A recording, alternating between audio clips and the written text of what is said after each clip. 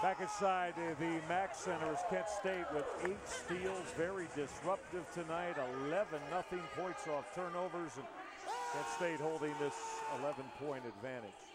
Kent State basketball family honoring and grieving and sending out thoughts and prayers for the 3 high school students who lost their lives at Chardon High School here in Northeast Ohio. A senseless and very tragic shooting that has claimed the 3 high school students' lives. We, of course, all of us at Sports Time Ohio, Steve Mix, yours truly, all of us send along our tremendous sympathies, thoughts of condolences and prayers to all of the families and the Chardon community affected. Another steal, Kent State. Wrap around from Eric Gaines, and that's going to be an offensive foul. Gaines was leading a Kent State run out off another steal. Their 9th, 9 steals in the first 12 minutes of some change. Watch Gaines behind the back. You don't have to do that. Tried to get a little too fancy. Well, what's been interesting, 9 turnovers for Ohio U. Every one of them has been a steal. So you talk about the swarming defense of Kent State. Another turnover, Ohio's Bobcats. That one's unforced on Reggie Keeley. Went right through the wickets. You know, I've watched him enough now. I don't think his hands and feet are ready to catch. I think he loses a little focus sometimes out on the court. That ball just went through his fingertips. Carlton Guyton along with Eric Gaines, Chris Evans, Justin Manns, and Randall Holt. 5 Rod Sedorov has on the floor right now. Evans has been a catalyst in this big Kent State spurt. Shot clock at 4. Guyton had to give it up. Holt off the step back. Drew some rim as you heard that shot clock expire. DJ Cooper. Can Cooper restore order? Walter off it. Nope, came up flat. Cooper's got an offensive board, and that send-back 3 is off the mark wide right. Ohio right now in one of those tough periods. Randall Holt had a good look at 3 that came up short. Wow. Excellent save from Chris Evans for the Justin Manns rush. 10 turnovers for Ohio U, 10 steals for Kent State. Man. Now, is he hanging on the rim on that? Let's take a look at it. There's the steal. And there's the tip right there.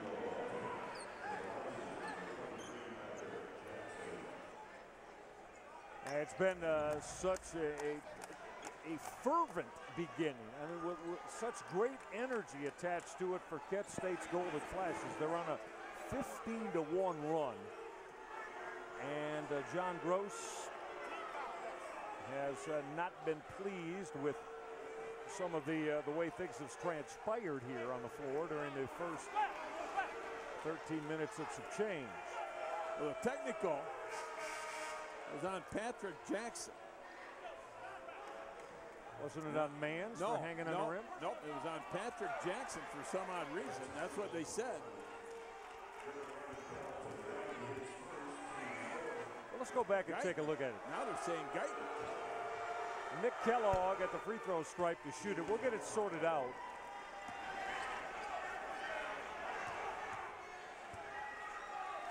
Kellogg to shoot a couple of throws. He'll connect on both.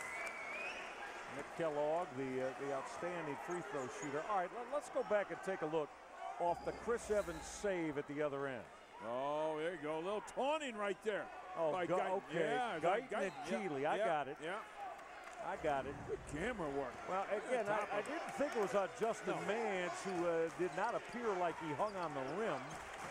And some of the Ohio crowd behind us maybe suggested such. Evo Baltic will come off the screen. Keeley with a big offensive board for Ohio. Reggie Keeley couldn't finish with the left hand. Keeley, the local product from here in Northeast Ohio, the young man for John Gross, who prepped at University Heights High School. I want to remind all of you MAC fans, State Farm Positively Cleveland, teaming up to offer you the chance to win all expenses paid trip to Cleveland, wonderful city of Cleveland, in the MAC basketball tournament. You'll be VIPs for sure. Get MAC gear and spending cash. Log on to sfmidamerica.com for details and registration. information. Little 2-3 zone now by Ohio U. If we can't guard your man-to-man, which they haven't been able to do in this run, then we've got to switch our defenses around. Guyton will slash. Got in trouble. Shot clock at 5 as that triple missed by Eric Gaines, but he got it right back. Another steal. Justin Green. Basketball loose on the deck. Bodies all over on the floor. And that possession arrow is going to keep the basketball with Kent State.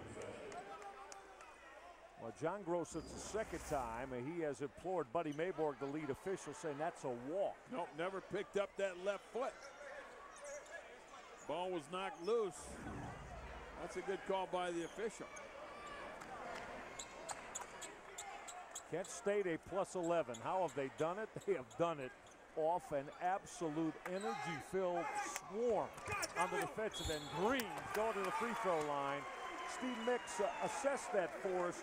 They kind of walked Green up toward the head of the circle, and then when the basketball was ready to be put in play, walked them back down for the quick explosion. Well, watch this. I mean, when you take a look at that play, he just kind of nonchalant, and then you find the opening in that 2-3 zone, and man, he just came in and kind of pinned Baltic on his back and was able to get that nice little entry pass. One thing, first thing, the mistake that Ohio University made was they allowed that ball to be passed into the paint. That's something that you never allow. So you're all defensively, if you're challenging the ball out of bounds, you're always with your back to the basket, facing the ball. Kent State started 0 for 5 from the line. Now they're 4 for 4. And Justin Green has been the young man who has tried to turn it around at the line. This is a 13-point Kent State lead. It is their largest of the opening half. Hooper. Well, that was bothered, and bothered mightily by Carlton Guyton. And the basketball is going to stay with Kent State's Golden Flashes. Ohio has missed their last 9 field goal attempts in a row. So right now, Steve Mix, and again, we're only 15 minutes in. Yep. Ohio 4-game win streak, Kent State 3-game losing streak, in jeopardy, going in the opposite direction. Absolutely. To look at this one, you would think it would be the other way around. Yep. Green. And a check down on that baseline as Ohio indeed in that zone.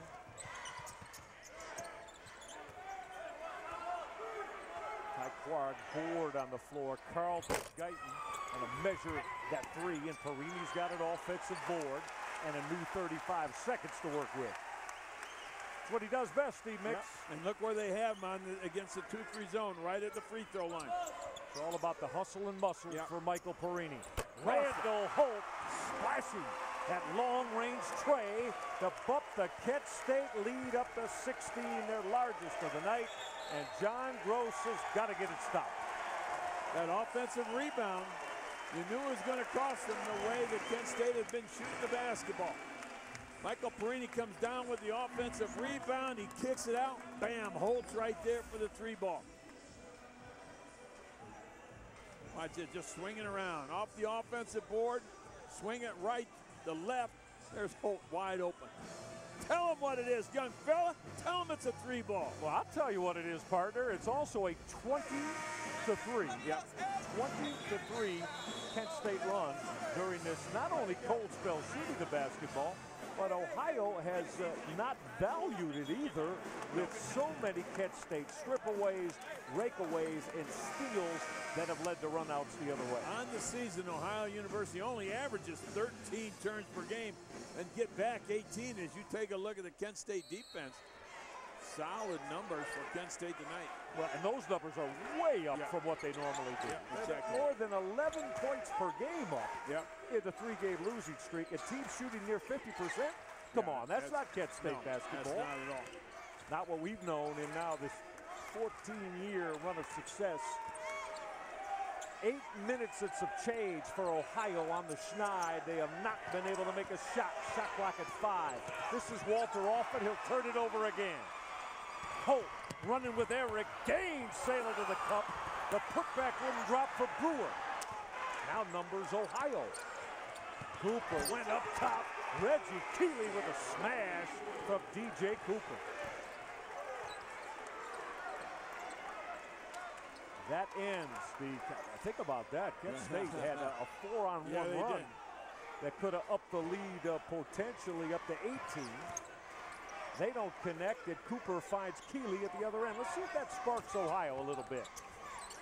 Baseline jumper very flat for Eric Gaines, but the stick back will drop from Michael Perini. Omnipresent. Yep.